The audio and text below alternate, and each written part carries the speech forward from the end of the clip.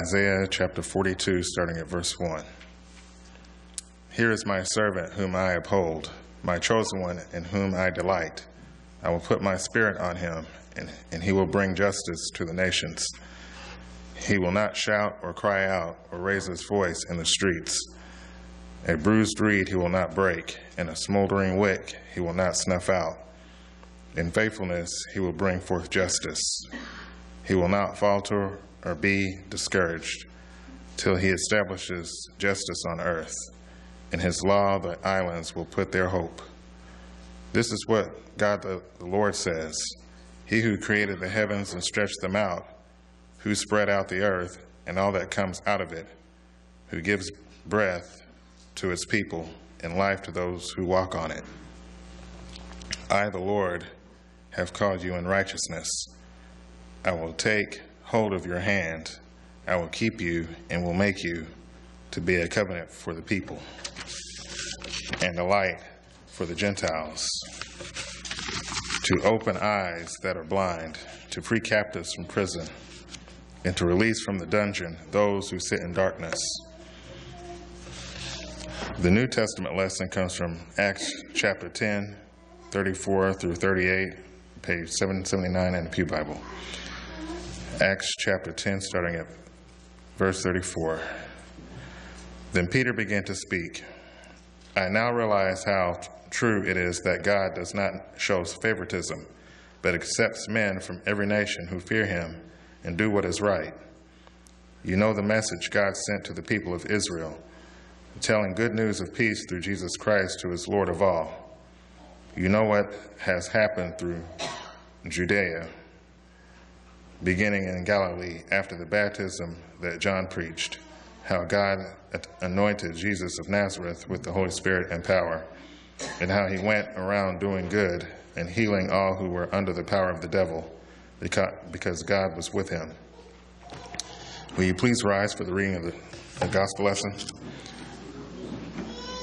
Matthew chapter 3, verses 13 through 17, page 682 in the Pew Bible. Matthew chapter 3, starting at verse 13. Then Jesus came from Galilee to the Jordan to be baptized by John. But John tried to deter him, saying, I need to be baptized by you, and do you come to me? Jesus replied, Let it be so now. It is proper for us to do this to fulfill all righteousness. Then John consented. As soon as Jesus was baptized, he went up out of the water. At that moment, heaven was opened. He saw the Spirit of God descending like a dove and lighting on him. And a voice from heaven said, This is my Son, whom I love. With him I am well pleased. You may be seated. This ends the reading of the gospel.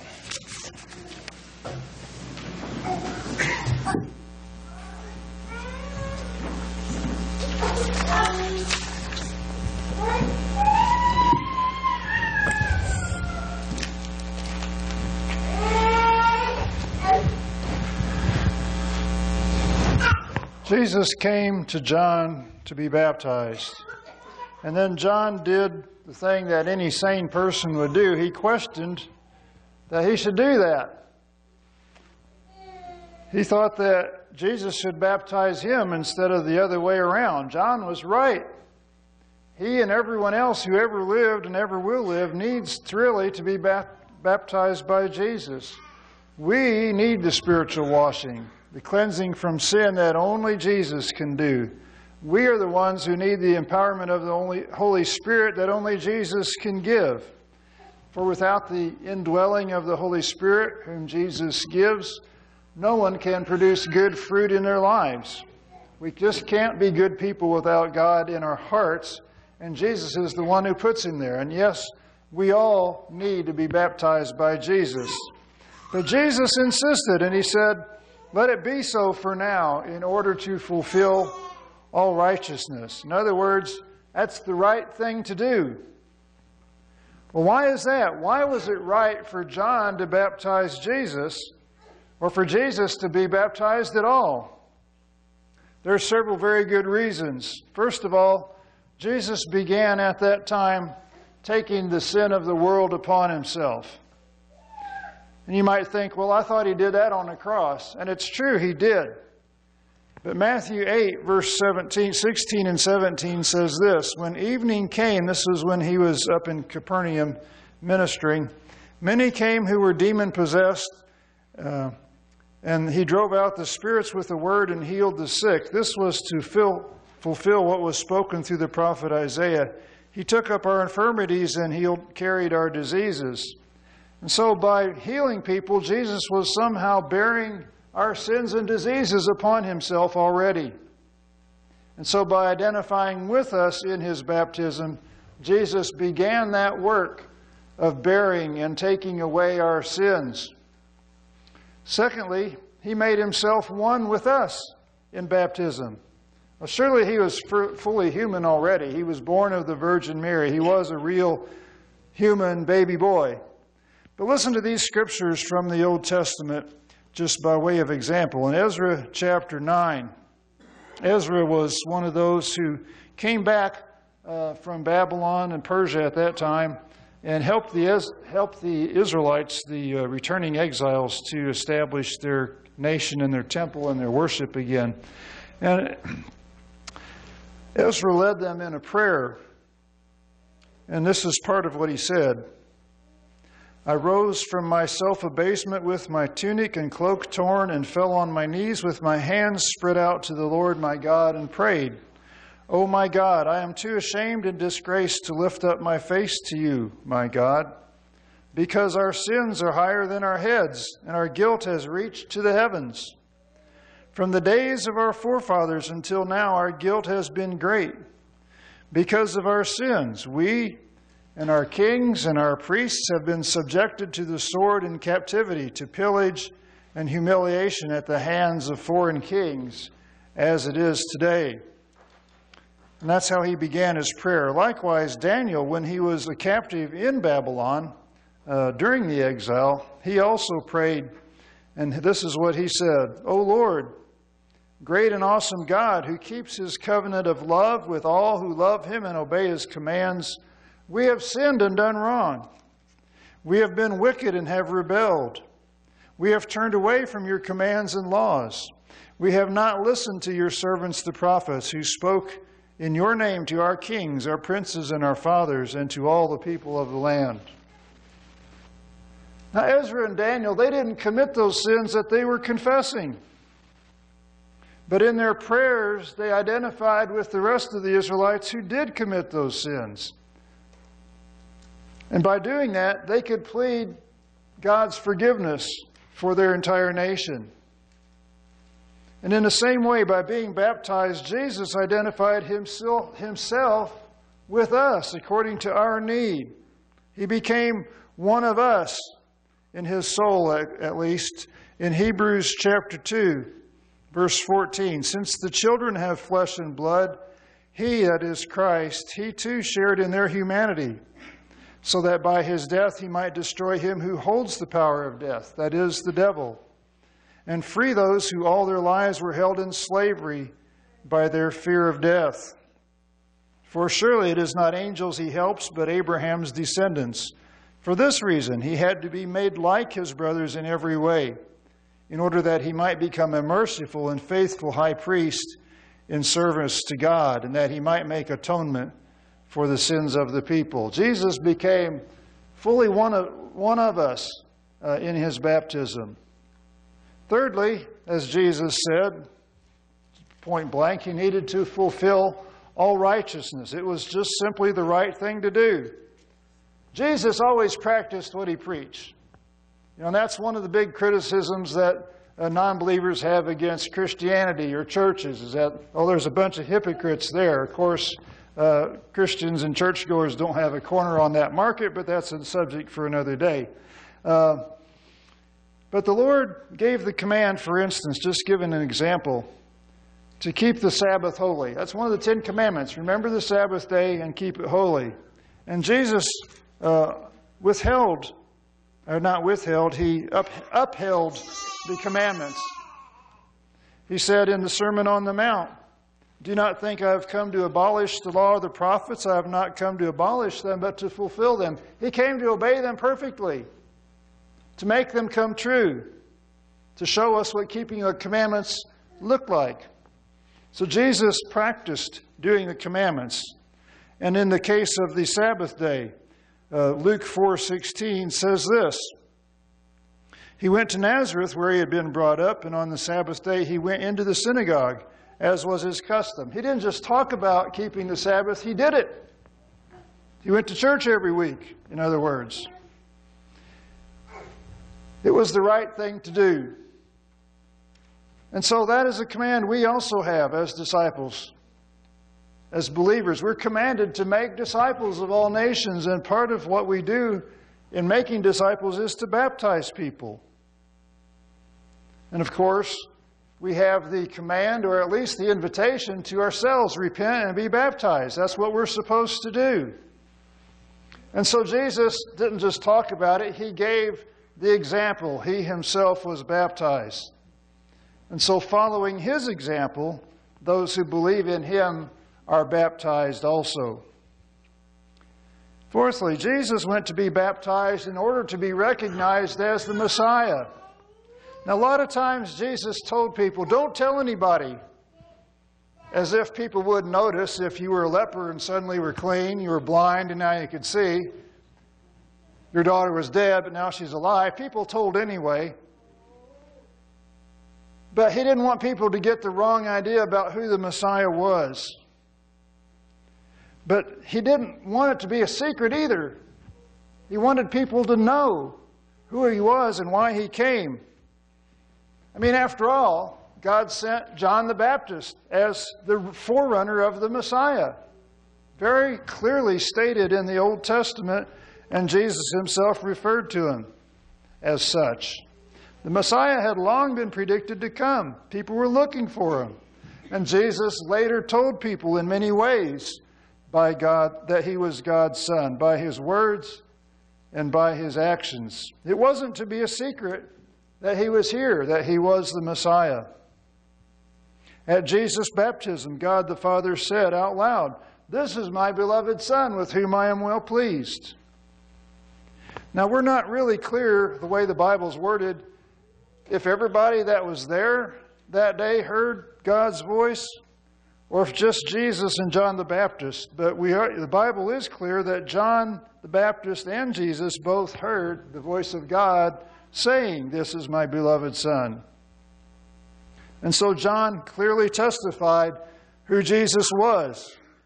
In John's Gospel, we have these words. The next day, John saw Jesus coming toward him and said, "Look, the Lamb of God who takes away the sin of the world. This is the one I meant when I said, a man who comes after me has surpassed me because he was before me. I myself did not know him, but the reason I came baptizing with water was that he might be revealed to Israel." Then John gave this testimony, "I saw the Spirit come down from heaven as a dove and remain on him. I would not have known him except that the one who sent me to baptize with water told me, 'The man on whom you see the Spirit come down and remain is he who will baptize with the Holy Spirit.' I have seen, and I testify, this is the Son of God." So, just over and over again, John testifies, this is the Messiah. This is God's chosen one. I heard the voice. According to Scriptures, the testimony of two witnesses establishes a fact. And there was Jesus, who testified to who he was, and there was John the Baptist. But in John chapter 5, Jesus says there really were 5 witnesses as to who he was. Himself, John the Baptist, the Father who spoke, the works that Jesus did, and the Scriptures themselves, the Holy Bible. And so by his baptism, Jesus showed himself to be the long-awaited Messiah.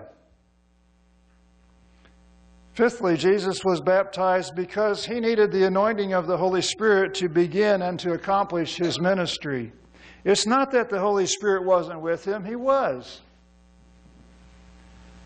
But the Holy Spirit was sent to equip Christ for His great work of salvation, just the same way He's sent to equip us for what God calls us to do. The Holy Spirit is shown throughout the Bible as coming on a person in power to accomplish whatever it is God has called that person to do. It was true with Gideon and Samson and others in the Old Testament. It's true with Peter and John in the New Testament. And with everybody else. Isaiah 61 verse 1 says this about the Lord Messiah.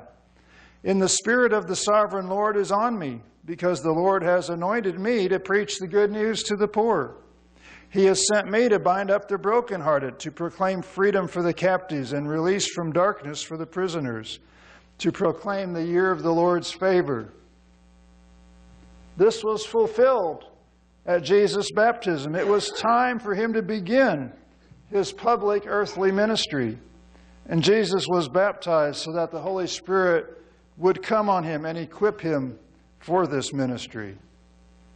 And finally, a sixth reason. Jesus was baptized as an ordination into that ministry. It was an ordination ceremony of sorts.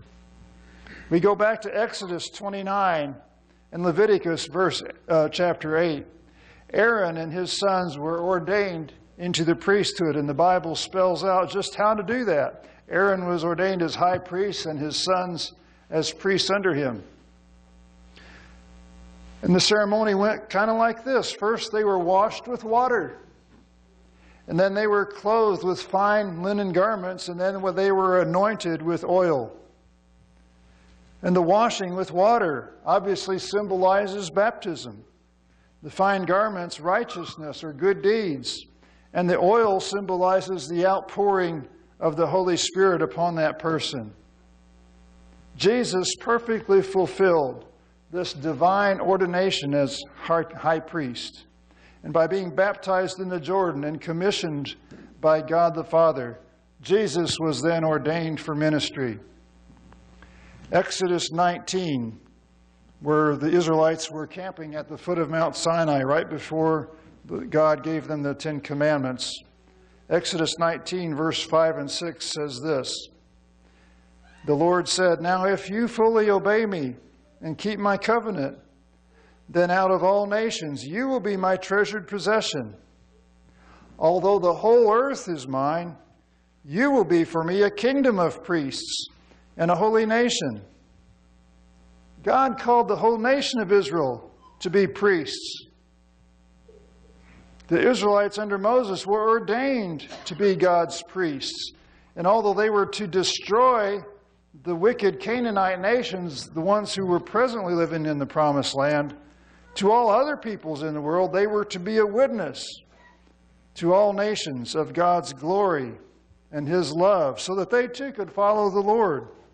Deuteronomy 4, the Lord says, "Observe these commandments carefully, for this will show your wisdom and understanding to the nations, who will hear about all these decrees and say, 'Surely this great nation is a wise and understanding people.'" Even Israel was meant to be the witness to the world.